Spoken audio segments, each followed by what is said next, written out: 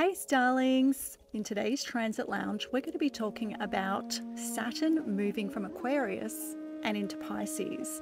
So Saturn is a planet of structure, form, and on the downside it can appear or be experienced as limitation or restriction, and a little bit of fear as well. Saturn for a long time was the final planet, so it represents the end or endings.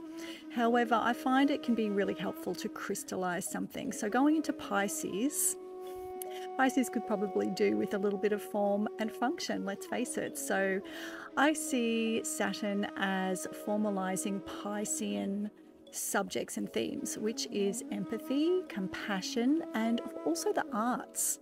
And we could do with a bit of that, surely. So this happens from today for actually just over 3 years. There'll be a little bit in Aries at the end, but it goes right through to May 24, 2025. So if you're around 28, 29, you've got Saturn in, or a little younger actually, 28, 27, maybe late 26, you're having your first Saturn return because you've got Saturn in Pisces.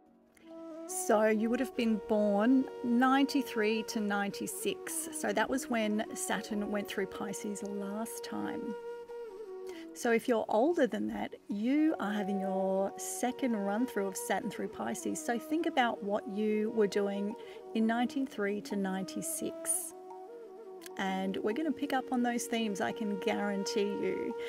So where in your chart is 0 Pisces to 29 Pisces? That's where Saturn is right now, in early Pisces, the 0 Pisces.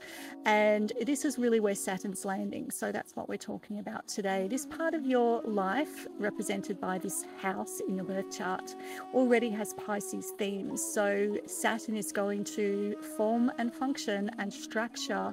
So why not strategize in this area? That's what's really important here individually.